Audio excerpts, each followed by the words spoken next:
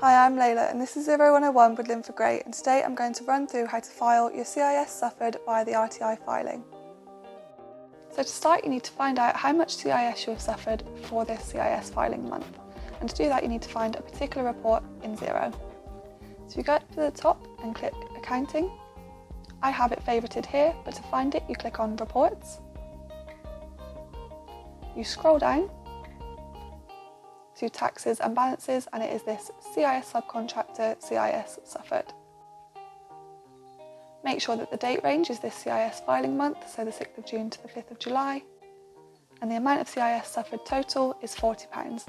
Another check that we do to check that nothing has been missed from the beginning of the tax year is change the start date to the 6th of April 2022. This total is still £40 and I've made a note of both balances. I then click on Payroll and RTI Filings. You can click Update CIS in the top right, or you can click on the month that is relevant for this CIS filing month and enter the CIS suffered for the tax period, which was 40. The year to date also says 40, which both match my report.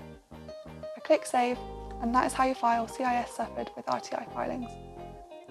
Thanks for watching Xero 101 with Linford Grey. If you like this video, keep an eye out for more videos coming up in this series.